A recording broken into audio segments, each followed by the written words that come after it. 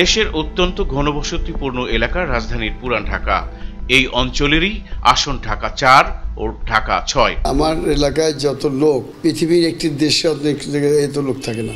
বিগত সময়ে এই অঞ্চলে সরকারের উন্নয়ন প্রকল্প দৃশ্যমান থাকলেও কমেনি দুর্দশার চিত্র। তাই শপথ নেয়ার পরপরই এলাকার ভবিষ্যৎ উন্নয়নের ফিরিস্তি তুলে ধরলেন নবনির্বাচিত সংসদ সদস্যরা। প্রথমে আমার হলে সন্ত্রাস এবং মাদক জিরো টলারেন্সে দেব এবং পরবর্তীতে আমি 2 থানায় 2টি কমিউনিটি সেন্টার করব। আমাদের কদমতলী থানায় কবরস্থান করার আপ্রাণ চেষ্টা করব এবং বিশেষ করে যুবক ইয়াং জেনারেশনের জন্য একটা খেলার মাঠ করার আপ্রাণ চেষ্টা করব। আশা করি ইনশাল্লাহ করতে পারবো এবং আমি সরকারি কলেজ একটা করব ইনশাল্লাহ। আমাদের মূল সমস্যা ছিল জলাবদ্ধতা। এটা ড্রেনেজ করা হয়েছে, ওয়ার্ল্ড ব্যাংকের প্রজেক্ট, আমরা এটাকে নদীর সাথে মিশিয়ে দিচ্ছি এবং অধিকাংশ ড্রেনেজ শেষ হয়ে গেছে, রাস্তাঘাটও শেষ খোঁড়াখুড়ি।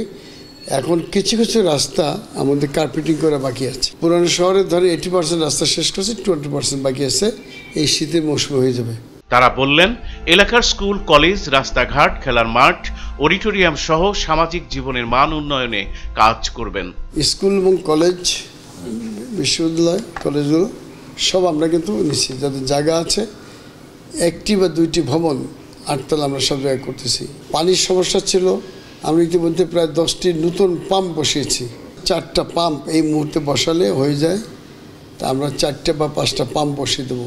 কবরস্থান করার চিন্তা করব আর শ্রমজীবী হাসপাতাল করার প্রথমে 3টা করব এবং খেলার মাঠ এবং হাসপাতাল আগামী 2 বছরের ভিতরেই প্রথম কাজগুলো করার চিন্তা করছি। মধ্যমায়ের দেশে নিজেদের এগিয়ে নিতে উন্নয়নের বিকল্প নেই বলেও মনে করেন ঢাকা 4 ও 6 আসনের সংসদ সদস্যরা। যেভাবে উন্নয়নের ধারা অব্যাহত রেখেছে, বিশ্বের একটা মডেল, রোল মডেল, সেই দৃষ্টিকোণ থেকে আশা করছি উন্নয়নের বাংলাদেশের একটা বিশ্বের একটা নজিরবিহীন স্থাপন করতে পারবেন। আমরা খাদ্যের স্বয়ংসম্পূর্ণ, যে মানুষ এখন উন্নয়নের পক্ষে। মানুষ মনে করে যে দেশে যদি উন্নয়ন হয়, দেশে যদি অগ্রগতি হয়, দেশের যদি সমৃদ্ধি বাড়ে, শান্তিতে আমরা থাকবো।